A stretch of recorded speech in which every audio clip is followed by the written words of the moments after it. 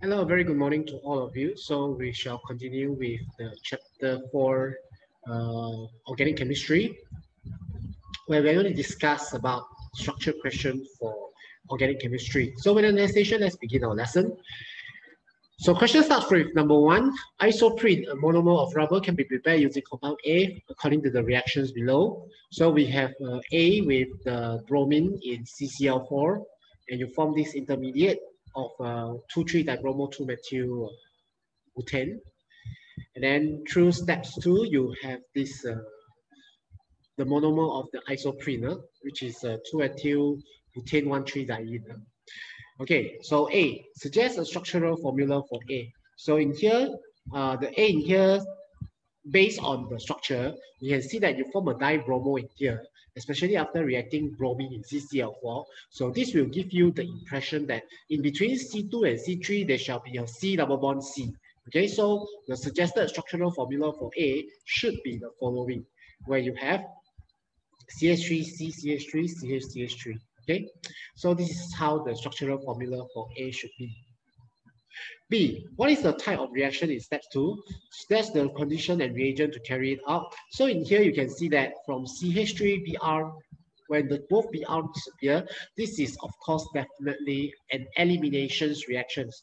So the type of reactions in here should be an elimination reaction. So what is the condition and reagent used for this reaction? So in here we use ethanolic potassium hydroxide under reflux. So in here condition is ethanolic under reflux. Your reagent is strictly potassium hydroxide. So since in here they does not state name, so if you write the formula, it's also applicable, no problem. Okay, so this is for number 2. Number 3, propose a mechanism to synthesis CH3C, CH3Br, 2,3-dibromo-2-methyl butane from A. So this is the additional reactions. So you have to learn if that means that if your A is wrong, then most probably some or part of this mechanism is wrong. So the best way to synthesize this mechanism is starting from the bromine, okay, where you have the alkene attacking the bromine, okay, which is the electrophile. Okay, so you form a bromonium ion, which is the intermediate. Then the bromine ions attack the carbons and cause heterolytic fissions to take place in between the CBr here to form your final product, which is the CH3BrBr in here.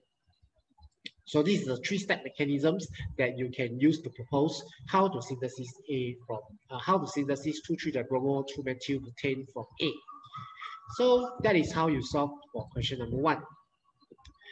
For question number 2, write suitable equations for the required to convert chloroethane into the following. So in here, since in here you can directly see that the difference between number 1 and number 2 is in the number of carbon. Now our starting material only have 2 carbon. In number 1, we also have 2 carbons for amine, whereas number 2, we have 3 carbons from amine. So number 1 is a very straightforward reaction here, where for to synthesize ethanamine, okay, you straight away reacting with ethanolic concentrated ammonia under reflux, okay, to form the product of your desire. So CH3, CH2, NH2 plus NH4Cl. So in here, 1 mark goes to the reagent and conditions here. Okay. Okay, then number 2, how do you convert into this product? Okay, so since there is an increase in number of carbon, so you are suggested to use a nitrile, okay, or cyanide to form a nitrile, and then from nitrile you reduce to become the desired amine. So from the starting from the 2-chloroethane, so you use ethanolic potassium cyanide under reflux, and you form a propane nitrile. So from a propane nitrile, you undergo reductions. Okay, you use the reduction LiAlH4 followed by H3O plus to form your desired product of propan-1-amine. So this is a very straightforward reaction. So hopefully you all will be able to write the appropriate synthesis course for this. So that is how you solve for question number 2A. For 2B, a byproduct in the formation of CH3, CH2, NH2 in A1 above has a formula of CH20NBr, and it gives as an intermediate precipitate with aqueous solution. State the type of reaction in the formation of precipitate hence suggests the structure by the of the byproduct with the formula C8H20 NCl. So in here, the type of reaction is definitely a nucleophilic substitution reactions. Okay. Now this formation of the precipitate when reacting with silver nitrate is definitely due to the silver ions react with the bromide ions to form the silver bromide. So for the byproduct, what is this formula? So since in here you have C8H20, so originally we have 2C, then our byproduct has 8C. In other words, we have 4 ethyl molecules. So can you imagine when you have C2H5 multiplied by 4? So you shall have C8H20, isn't it? So in other words, the byproduct in here is a quaternary ammonium salt. So the suggested structure is looking like this. So that is all for question number B. With that, that is for number 2. Immediately we go to the question number 3. 2-bromobutane can react with potassium hydroxide under different set of reactions and conditions to give 2 different products of mixture C and D. So given to you in the process in here, where you have reaction 1, you give C4H10O, which is C, and reaction 2 will give C4H8, which is as a product of D. Describe the condition necessary for number 1 and number 2. So both, remember that both of them are under potassium hydroxide, but under different conditions, they will form different products. So from number 1, it is expected that it is a type of hydrolysis reaction. So for hydrolysis, the condition is just under reflux. As for number 2, you are forming C4H8, which is an alkene. So for alkene, it is definitely an elimination reaction. So the conditions required in here is ethanolics under reflux. B, name the byproduct C. So the product C in here, since it is synthesis from 2-bromobutane, so it is expected that the C is butan 2O. Product D is a mixture of 3 isomers, all of which decolorize bromine water. Draw display formula of these isomers and state the type of reaction with bromine water. So in here, you can see the question is just says that there are 3 possible isomers here. Okay, but if we study carefully, there is only 2 possible ways of how HBr is removed. Either HBr is removed from carbon number 1 or HBr is removed from carbon number 3. So how do you have 3 products where you can only eliminate 2 of the hydrogens from the chain in here? So clearly, one of the products in here has also a stereoisomerism. And this stereoisomerism will be further divided into 2 other categories, and which is the reason why it will give 3 products in here. Okay, so let's start to answer the questions. Type of the reaction with bromine water, it is a type of additional reactions. Okay, so full answer will be electrophilic additions reactions. As for the 3 isomers, what are the suggested formula? Definitely the first one is put 1 in. The second and the third one is a cis and trans form of put 2 in. So you have put 1 in and put 2 in. Put 2 in can be further categorized as a stereoisomerism, namely cis and trans. Since the question does not require you to name, so you do not need to name them, but you should know by yourself that whenever there are 3 possible structures with only 2 products, one of them must exhibit either a geometrical or optical isomerism. With that, that is how you answer for question number 3. Then we go to question number 4. Diagram below shows the mechanism of 2-chloropropane with hydroxide in a single steps reaction. So if you look carefully, so this one, you have OH minus attack the carbon, and the CCl bond broken. Slow, you have a space, and then fast, you have the product of 2-chloromethylpropane. Propan 2O, sorry. A, state the type of mechanism take place in this reaction. So this is obviously a SN2 mechanism. Okay. The question asks straight away the type of mechanisms. So you must answer as SN1 or SN2 in here. So teacher, can I answer as a nucleophilic substitution reaction? In this case, very specifically, the questions already state the type of reaction take place in this reaction above. So you must specifically state that either it is SN1 or SN2. So nucleophilic substitution is not enough for your answer. B, complete the diagram below, drawing the intermediate form in the box in here. So you are expected to draw the byproduct here. So you form this unstable intermediate, okay? So you have COH with CH3, and you have this sign as a double plus in here. So this will give you the 2 marks, okay? So that is for number 4A and 4B.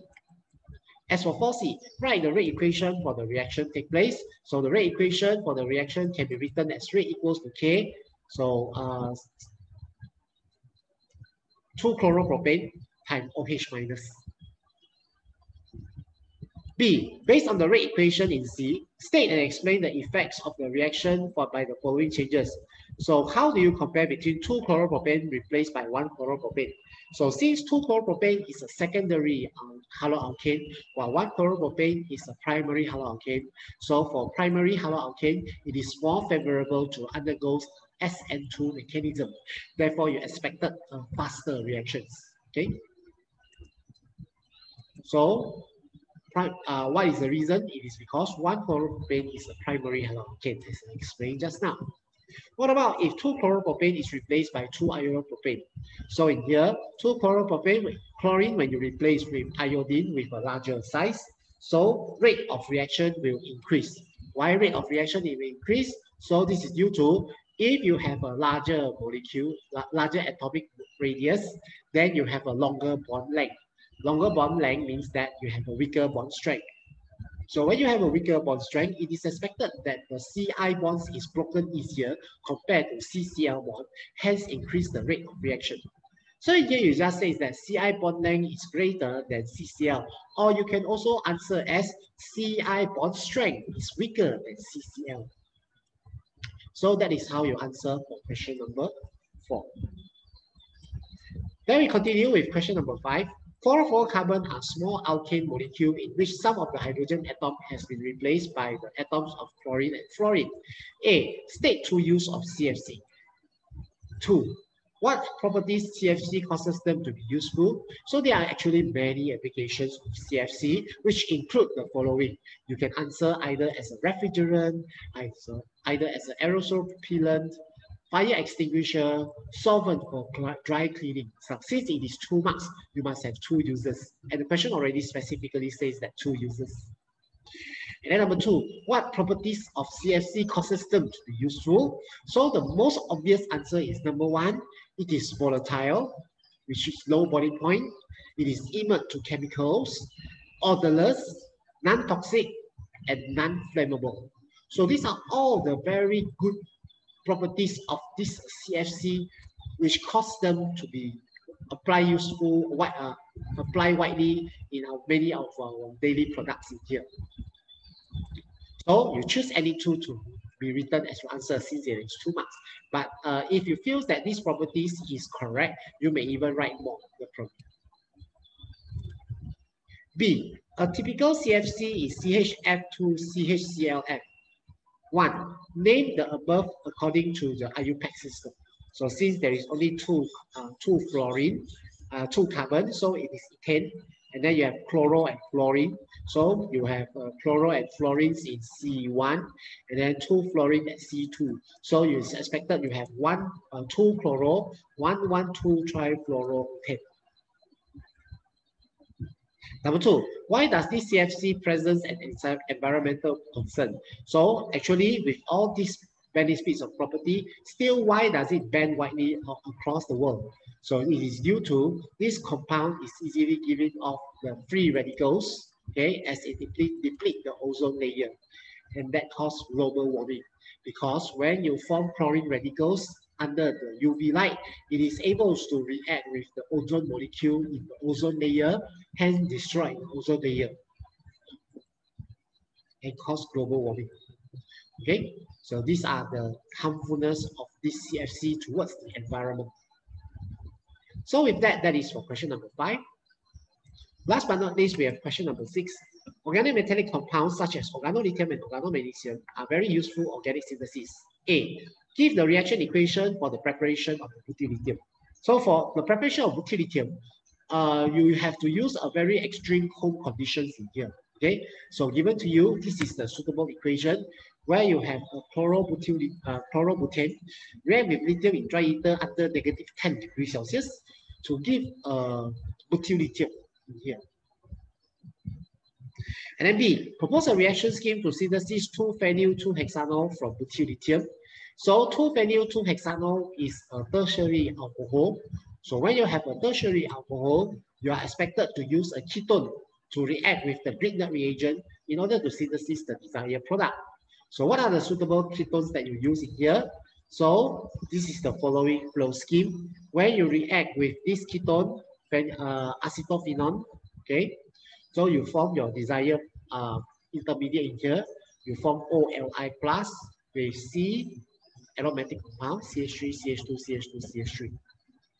Then now you want to change the OLI into alcohol. So you undergo acidifications where you react with H3O plus so that you form your desired alcohol, which is 2-phenyl-2-hexanol.